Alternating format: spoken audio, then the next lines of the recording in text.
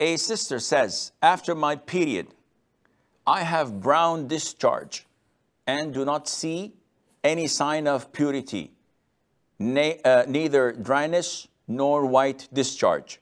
My question is, when should I start praying, and should I continue praying while I have this brown discharge?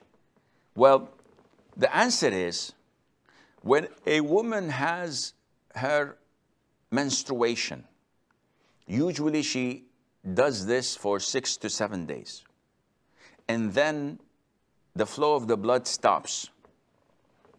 She cannot perform ghusl until she sees the sign of purity. And the sign of purity is either detected by a white thread-like discharge that comes white and has no colors accompanying it, or by what is known as total dryness. So when wiping, nothing appears on the paper. If this is the case, then this is a sign of her purity and she must perform ghusl.